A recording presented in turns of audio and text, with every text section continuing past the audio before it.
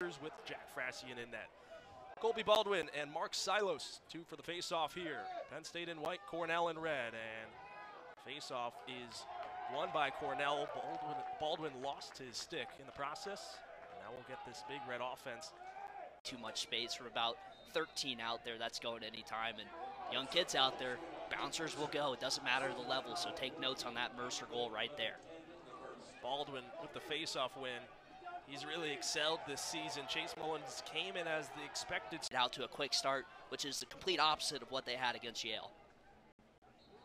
Baldwin here against Angelo Petrakis. A clean win. Chance for make it, take it with Penn State. Here's Marc Sickler. Oh my goodness, the bench is fired up here at Panzer Stadium.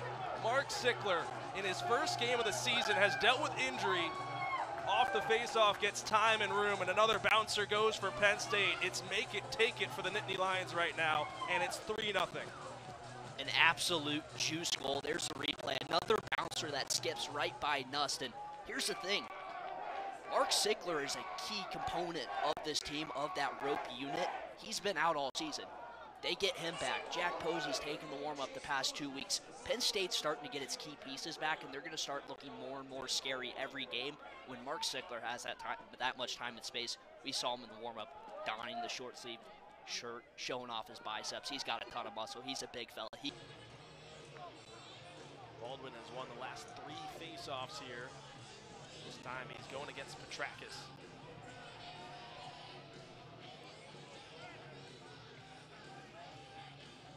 O'Connor and Aldridge join him on the wings. For Cornell, Eddie Rahill is out there. Baldwin was a little early.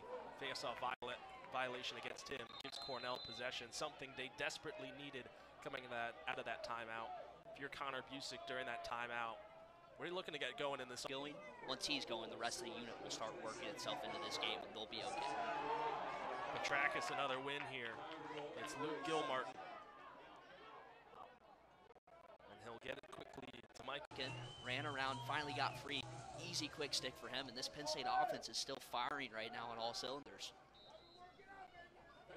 Baldwin and Petrakis again. Ball's loose there as both Petrakis and Baldwin found themselves on the ground. It's picked up by Gilmartin. Trying to get away from Sickler here. Tied up. Another flag is drawn. Penn State through the first quarter, 6-1 Nittany Lions.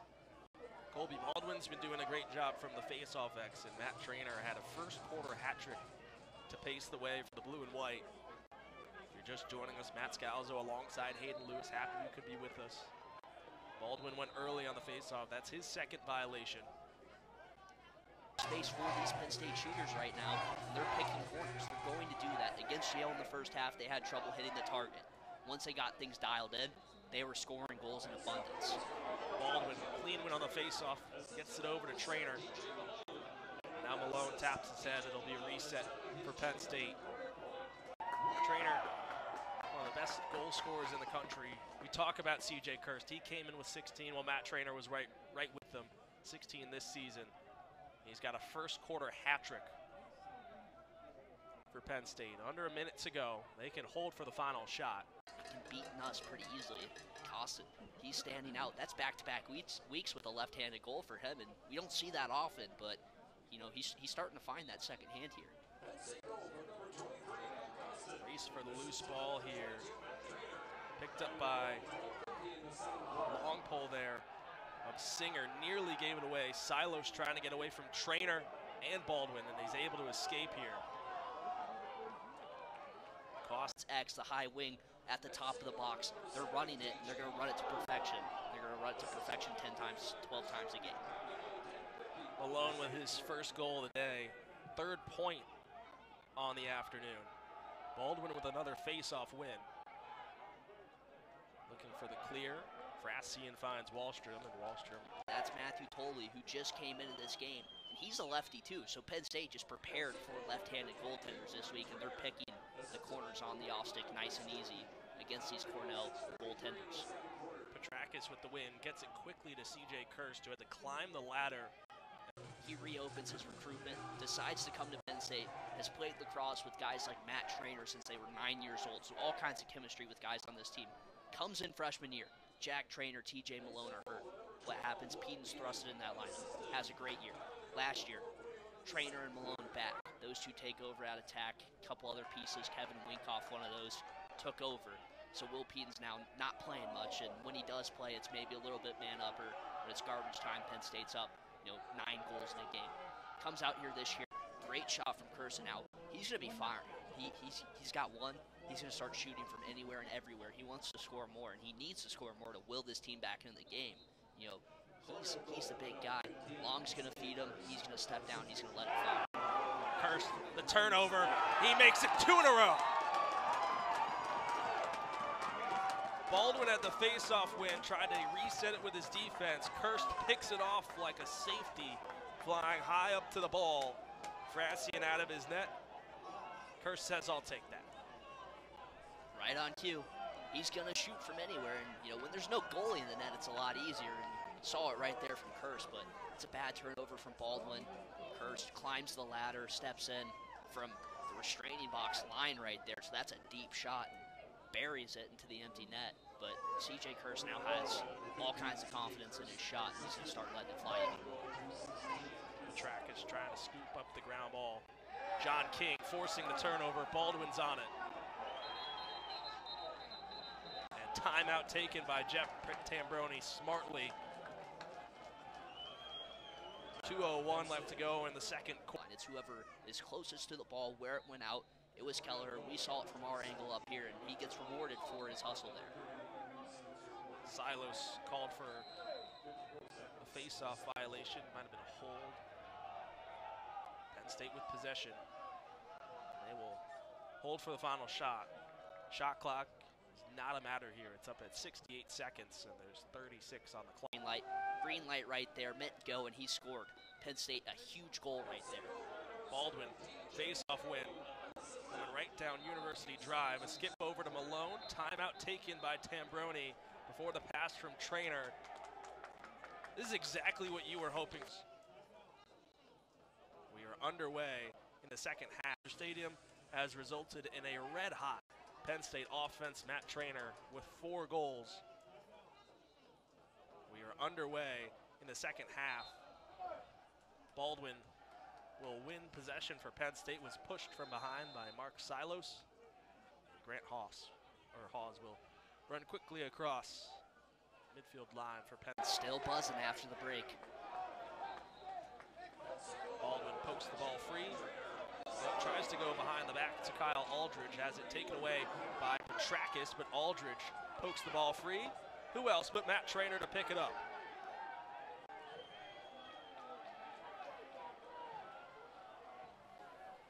Matter whether you play boys lacrosse or girls lacrosse. Bouncers go. They go. Take notes, kids.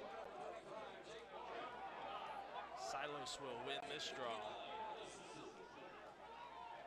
Cornell will finally have possession. That right there, great shot from Firth. That may get him going. He loves to score goals. He wants to score goals. He's kind of like CJ Kirsten. Will probably replace him in this offense in the future.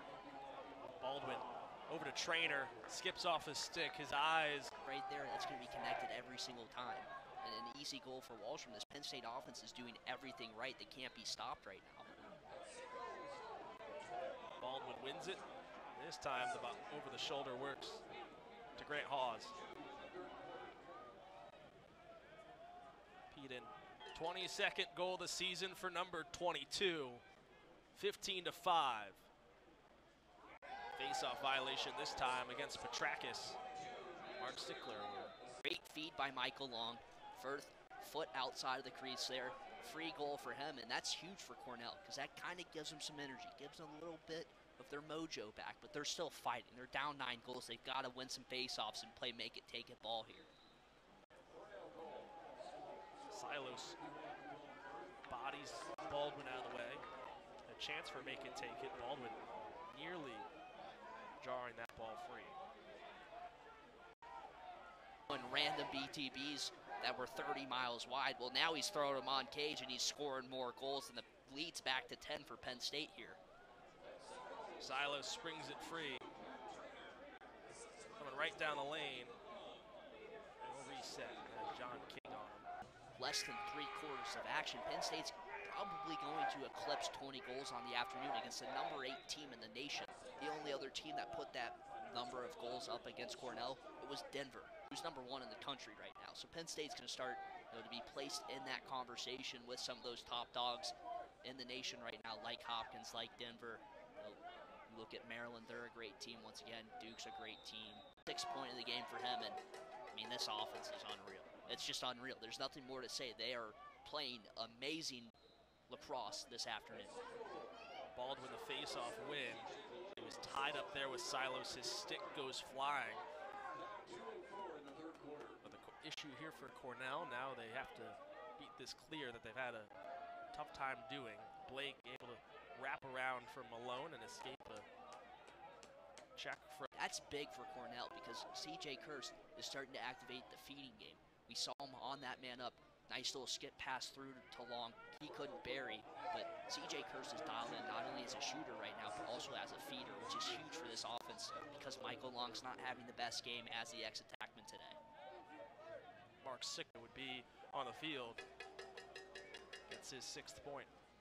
If you're just joining us, Matt Scalzo alongside Hayden Lewis. Happy you could be with us. Face-off violation against Colby Baldwin to begin the 4th quarter. Cornell chasing 11. Psyllos is going to have a jump shot. The face-off guy here for Cornell. Too easy, and that's a non-releasable penalty, by the way. So Penn State still has 1:51 on this man up to score some more goals. Now, that's 1 in 9 seconds. How many more can they score in that time? That's the question right now. That's Mercer's 2nd of the game. Got Penn State going in that 1st quarter.